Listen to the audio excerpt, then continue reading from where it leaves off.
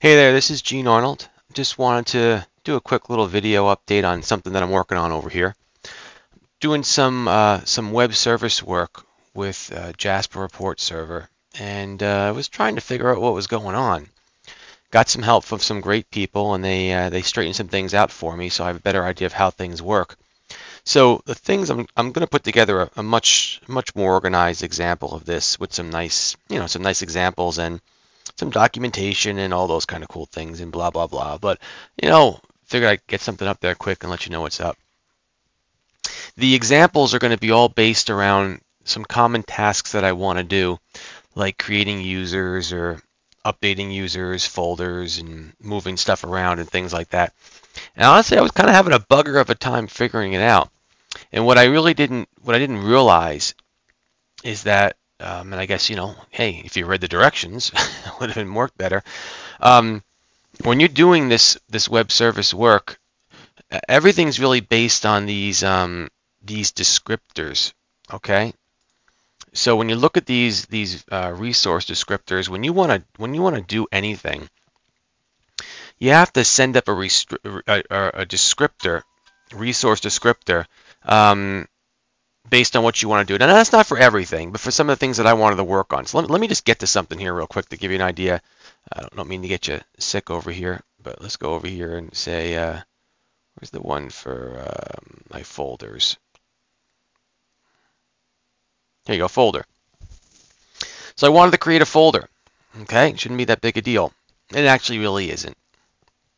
When you want to create a folder, you need to pass up a descriptor to describe the folder you want to create. Big surprise. You can do it in JSON or XML. And this has to be sent up in the body of your call. Okay, not just that. If you go to creating a resource, in this case, I'm going to do post. You also have to put your content type describing the type of descriptor you're sending up. So notice JSON or XML. So this is going to be in the content type, explaining what the content's going to be in the body, and the body content is going to have, see, resource type. Well, that's going to actually be .folder because I want to do a folder change. And the upload is going to be in one of these formats. So let's actually take a look at one of these. If we go over here and take a look at File, Open Request, here's one to create a folder. All right, well, if you check this out, all right, let me get this out of the way and make it a little easier and whatnot. Okay, if you take a look at this here, so first of all, I'm doing basic auth, okay? Fine. Here's the URL I'm going to. All right, I'm using the resources collection of properties and things that I want to monkey around with up there. And I want to create this folder called Gene.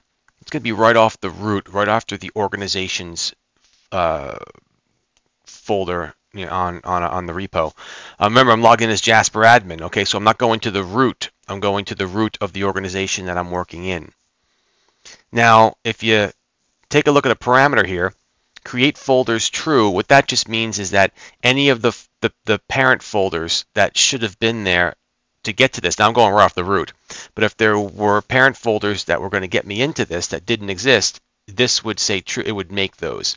I didn't realize that. I thought this was going to check whether or not the folder I want to create exists. It doesn't. It's checking that the path to the folder I want to create exists. If it doesn't, it'll create the path. And if this is false, then it won't. Okay? The body, you set the content type to, remember I said a folder plus XML, because I'm setting it up as XML. And here it is. Now, also from what I'm reading, I don't think you need to send up this URI. From what I read with post, this actually doesn't have to be in there. It bases it all off of this up here, the path here. And then the label is the name of the folder. And the description is what's inside of it. And then you've got version and stuff like that. I'm going to show you an example of this in .NET in just a moment. The other one that I have, oh, okay, actually, this is also being done as a post. Now if I open up the other one I have, this one updates a folder. Updates go to the same place with the same URL, and there's your ID. It's going to be a put. All right, and with the put, you go here to body, same content type. Notice here, there's no URL in here. That's why I'm pretty sure you don't have the URL in here for the post. No URL because it's coming from here. And I want to, this is the actual ID of the object that I want to monkey around with up there. This is the ID, the unique identifier of it. It's called Gene. And I want to change the label of Gene to me. And I want the description to say pic of me. And you have to make sure you have an updated version number of it. If you have the same version that's already there, it's actually going to say conflict. I didn't know. I mean, what's this? When I did a little research, conflict is because it's a version conflict.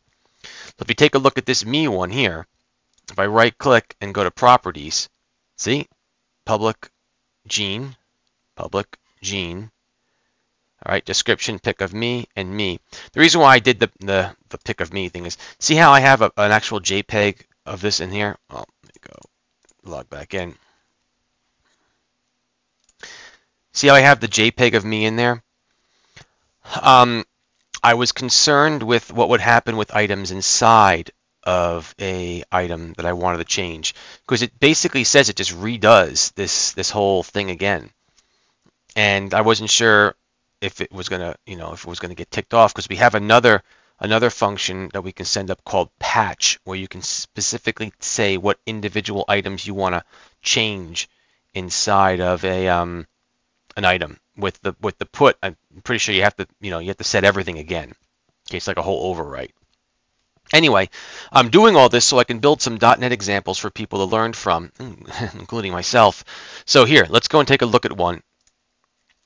So inside of this example over here, let me go and log out, and I'll log back in again and go back to the repository. Okay, so if we take a look at the public folder, all right, right now the public folder doesn't really have anything in it, except, well, some stuff that I'm playing with. If I start this baby up, okay, and I put this right here next to it, what I did was I actually added a method in here that checks to see if this exists. If it does exist, it's going to say folder already exists, and it won't create it. If it doesn't exist, it's going to create it. So watch this. Let's click on create folder. All right, it says created. Now if we do a little refresh over here, we're going to see cat. All right, and I'm going to right click and go to properties, and you're going to see new cat folder. New cat folder. Cool. But now watch what happens when I click on create again. Folder exists because it's there. All right. Now if I right click and I go delete, okay, again, just it's gone. Create, created, and there's cat again. Okay. So let's stop this. I'm not going to go crazy into the code right now, but I just want to show you that I have one method that creates my instance of my session. All right, it's again basic auth. I'm just using basic auth because honestly, when you guys use this for your embedded examples, you might be going against a token. It could be so many different things that this is almost irrelevant. Well, I don't want to say it's irrelevant. It's always going to vary. That's a better thing I should be saying. It's always going to vary. So you're going to auth somehow. I'm using basic auth just so I can get that done.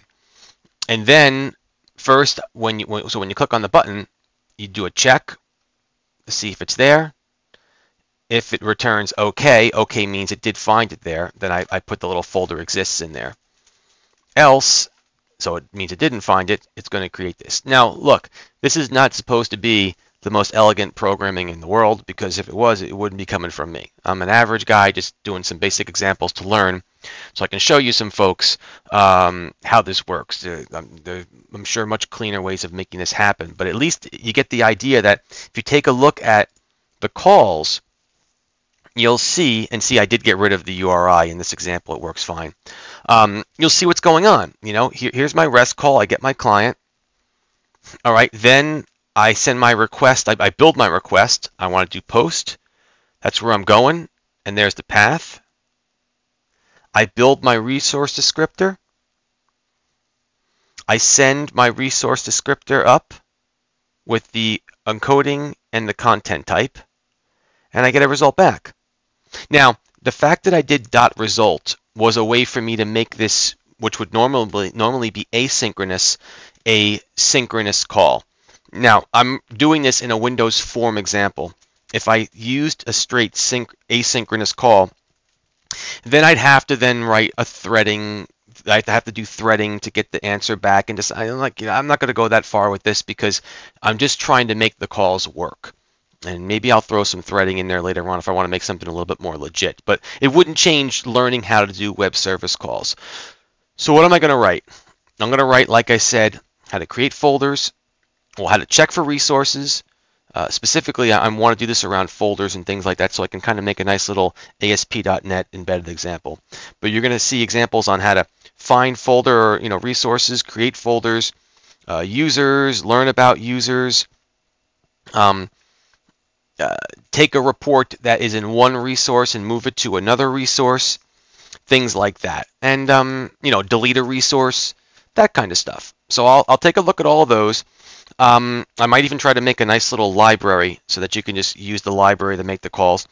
I won't be getting as far into this as like making reports and uploading reports or redefining your domains or things like that. I'm just trying to write a nice little array of tools to use in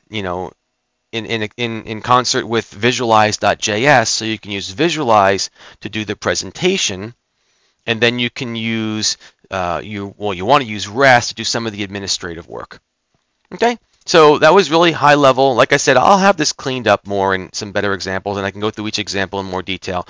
But I thought it wouldn't hurt to actually put something up and get a blog note there. Okay, that's it. Thank you.